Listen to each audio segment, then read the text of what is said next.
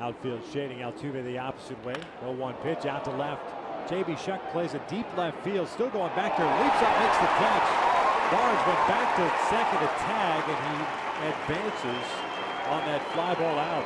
That's some kind of play by Shuck. And that's the danger of going inside on Altuve, even though you want to try to jam him to be able to prevent from hitting to the right side. But it almost went out of the ballpark. He was so quick inside.